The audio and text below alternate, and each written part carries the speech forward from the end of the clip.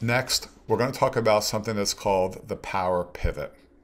The Power Pivot is a very powerful tool in Excel, and it's going to allow you to go a little bit further with your pivot table. Let me show you some of the benefits of the Power Pivot. One of the benefits is you'll be able to make a pivot table from more than one sheet if the sheets have a common field. So it actually gets into a little bit of relational database now. So I'm going to go back onto my sheets on this workbook. You can see, because of what we've done in these different sessions, this one has a lot of sheets, right? But I'm going to go way back, and I'm looking for a sheet that's called Customers and Orders. All right, here's Customers and Orders. Now, in order for the Power Pivot to work, the data has to be a formatted table. So let's format that as a formatted table. So I'm going to click on one of these cells on the customer sheet, and then I'll pick on the Home menu, of course, Home, and I'll pick on Format as a Table, and I'm going to pick on, one of these. I like the style over here, so that every other row will be that shade of color. Good. Now make sure on this window you check where it says my table has headers. Notice up here we do have the headers. So I'm going to click on OK. This is a formatted table, right? Now you want to give the table a better name. It'll just work out better if you do. So when I click on the formatted table, I'll pick on the design menu up top. You see design. Now here I'm going to give it a better table name. So I'll type in customers there. Good. And I hit the enter key so that it sticks. We formatted that sheet as a table, and we gave the tables a better name. Let's do the same thing on the orders sheet. So I'll pick on orders. Right now it's just raw data. So then to format that as a table, I'll pick on the Home menu. Home, format as a table. Again, I'll go with that style. And you make sure it is checked where it says my table has headers. I'll click on OK. So this is a formatted table, right? Let's give the table a better name. See how we have the design menu, and then up here, I'll type in orders. So we formatted both of those sheets as a table, and we gave the tables a better name. Notice how the order sheet has a field that's called customer ID, and the customer sheet has a field that's called customer ID. So because those two sheets have a common field, we're going to be able to make a pivot table based on both of those sheets. So to use the Power Pivot, the two sheets have to have a common field, and they have to be formatted as a table. Now, if you'll notice, I have a menu up there that's called Power Pivot, and we're going to use that in the next few minutes. If you don't have that menu, let me show you how you turn it on. So I'll pick on the File menu, File, and then Options, right? And we go back to our options. First of all, let's make sure the Power Pivot is available for you. So I'll pick on the add-ins over here. And then we're going to come down here and pick on COM add-ins. See it? COM add-ins. And I'll pick on Go. Make sure the word Power Pivot is checked right there. Make sure it is checked, and I'll click on OK.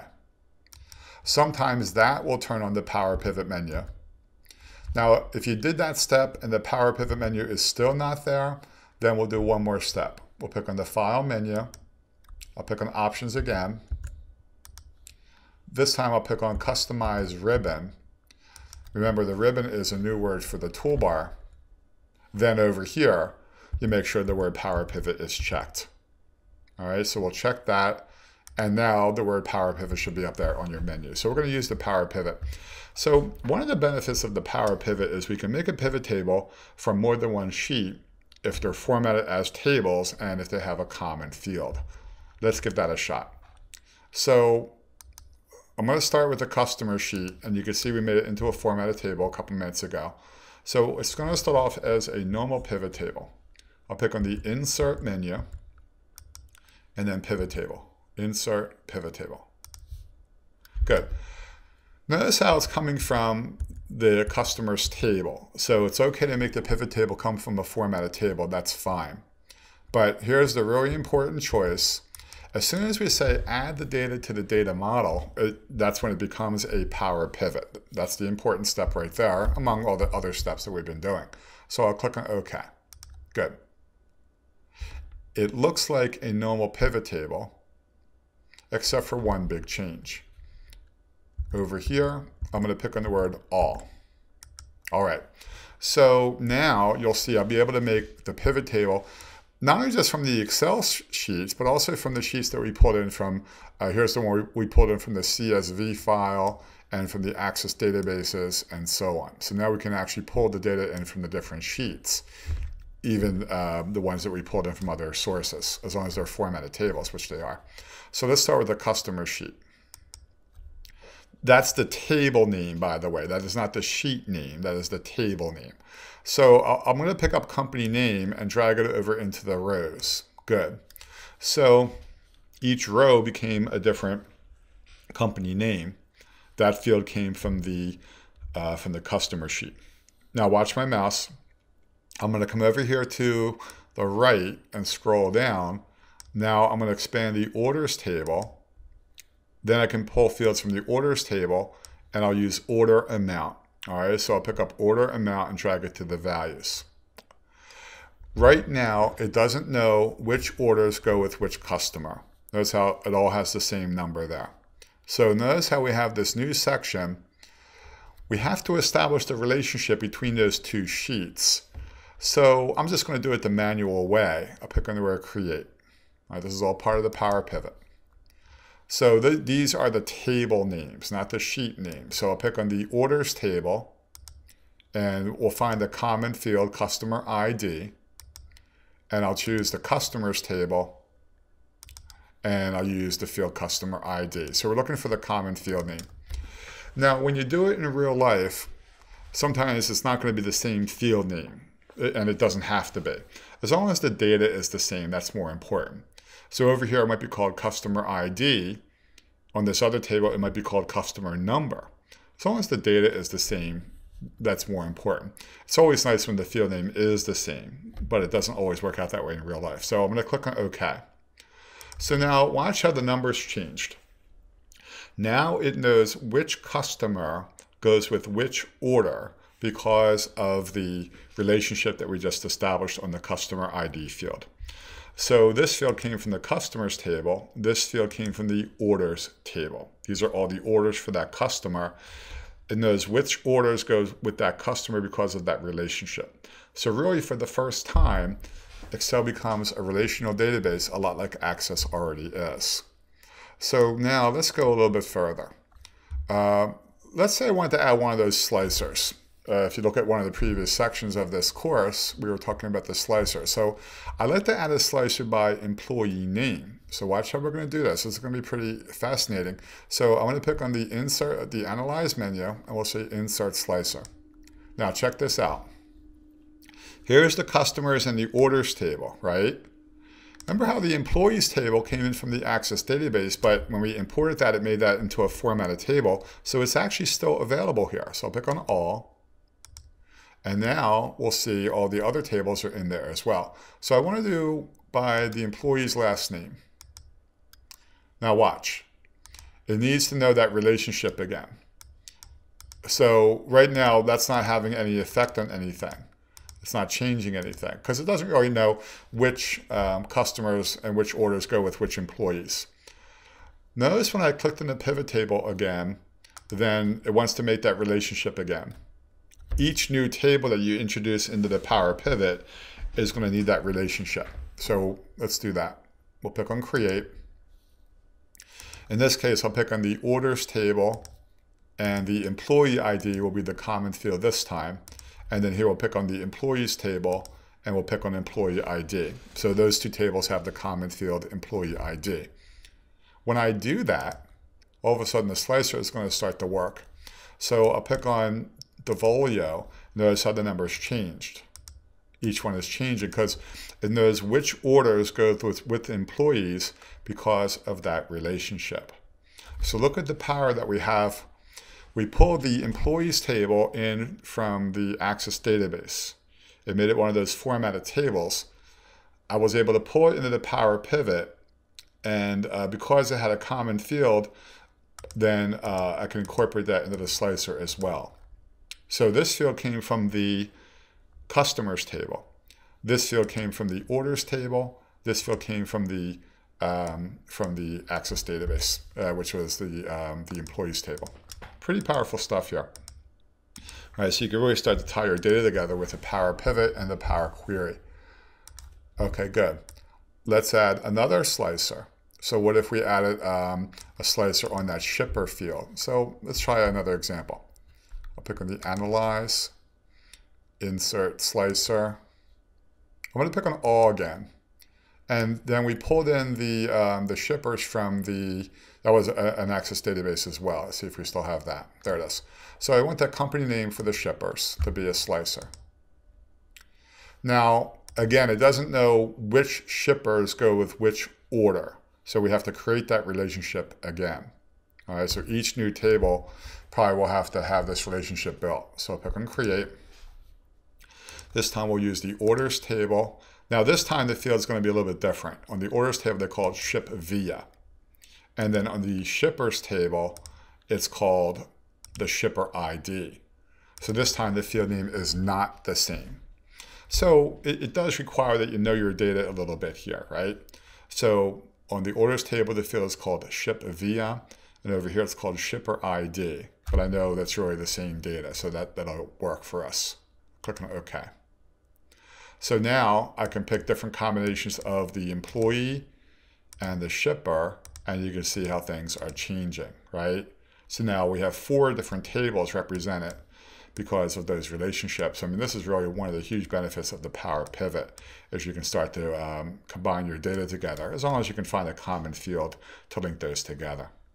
Really powerful stuff here. Good. Now, let's see some benefits of the Power Pivot a little bit further from there. So I'm going to click on the menu where it says Power Pivot that we turned on before. Now here you can manage things like the data model. That's where you can manage the data and the relationships. A measure, everybody, is going to be a calculation.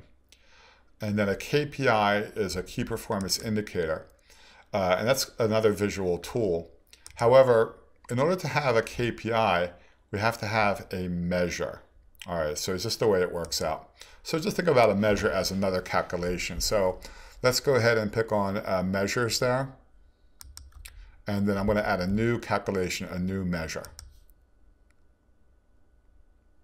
Okay, now this one's going to come from the Orders table. And I'm going to call this one New Sum. The field name will be called New Sum. Now you're going to see, if I pick on the FX here among the measures, you're going to see many functions that you've never been exposed to before. All right, so in fact, let's do one that you haven't seen before. So I'll do, instead of the New Sum, let's do the first order date. I want to see the first time that each customer placed an order. So if I pick on the FX, then just notice some of these you just haven't seen before. They're only available in this Power Pivot. Like I know some of these are just not available anywhere else. So you can always click on one of those and pick on Help, you know, or look it up on Google or something. But let's find one that's called, First Date. There it is. And it's going to really be the earliest date for that client in this case. Then I'm going to click inside the parentheses and type in O, and it'll start to show me the fields from the Orders table. So I'll pick on Order Date.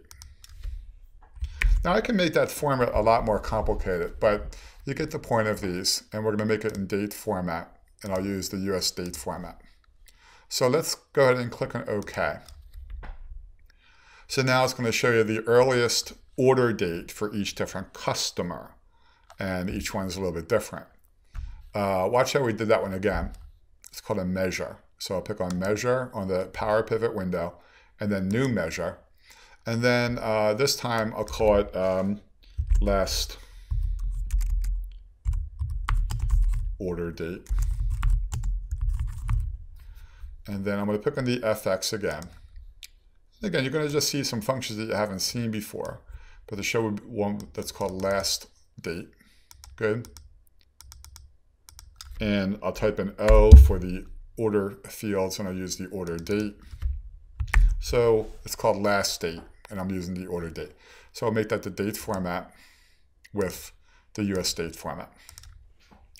So now I have the earliest date of each customer and the most recent date for each customer. So, I mean, I bet you haven't seen those functions before. In fact, I don't think they're available anywhere else except for the Power Pivot.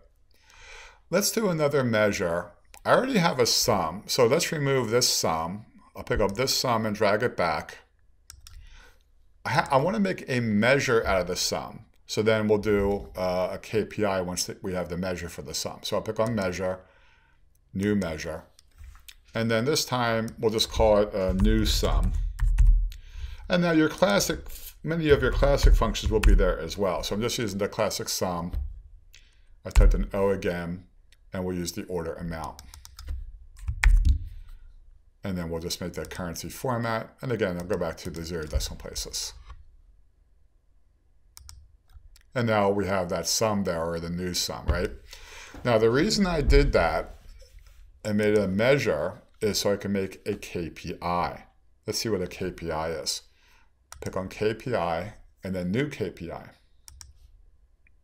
So it's a very visual tool. It's almost like conditional formatting actually, but it goes with the Power Pivot. Notice how it's going to come from a measure. That's why I kept on stressing that. So I'll pick on new sum. Let me look at the numbers here. All right, so let's say if it's 5,000 and below, it'll be red. And if it's 5,000 to 20,000, it'll be yellow. And then above 20,000 will be green. So I'm going to come over here. So let's say we'll say 15,000. Good. So then you get the scale, right? So I'm going to say 5,000 and below will be red. Let's say 5 to 15 will be yellow and above 15 will be green. So you can set the scale any way you wanted to. Now it shows up as -1 and +1. Let me show you how to really make sense of this. Remember how I put that on the orders table. So I'm going to expand the orders table, scroll down, and there's the KPI. There's the new sum. So I'm going to expand that, uncheck status, and then check it again. And now we see the actual KPI. So the red ones means it was less than 5,000. Yellow was between 5 and 15, and the green was over 15. Watch here, we did that one again, and we'll start wrapping up this session. Let's do another new measure. So I'll pick on new measure. This time we'll do a new count. And of course the count function will be there among a lot of new ones. And I'll count, it doesn't really matter which field that I count, so I'll count the order ID. And we'll just make that a number with 0 decimal places. Good, so we just added the new count. Let's see where that is. I'm going to make sure that is checked. Good, so it's on now. So now let's make a KPI from there. Click on KPI, new KPI. It's going to come from one of those measures, right? There's the new count. And now let's say if it's 10 or below, so I'll pick on absolute value and I'll say 20. So if it's 10 or below, it'll be red. If it's between 10 and 20, it'll be yellow. And then above 20 will be green.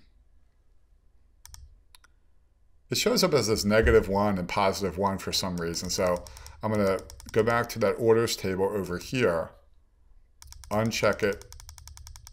Let's go back to that KPI. There it is. I'm going to expand it, uncheck status, and then check it again. And now we actually see the KPI. So now we have some components working together in a nice way. We have the slicers, and that's going to change everything. Everything is working together again. Why don't we add a timeline? So I'll pick on all the regular pivot table features will work with the Power Pivot. So I'll pick on Analyze, Insert Timeline. We'll base it on the order date. And then there's that timeline again, and I'll make it by years. Wow, check it out. Now everything is working together. Remember to pick more than one from the slicer windows. We're going to hold down the Control key. So now the KPI is kind of a new component that completes the dashboard. So within the Power Pivot, I can make a pivot table from more than one table as long as we can find a common field. And you can really use as many as you wanted to. And then another benefit of the Power Pivot is you can add all these new measures, and there's many functions that you've never seen before. And then once we have those measures built, then we can build the KPIs as well. And then we can have the slicers and the timeline, so everything is working together and we have a beautiful dashboard. So that is what I want to show you with the KPI and really the Power Pivot.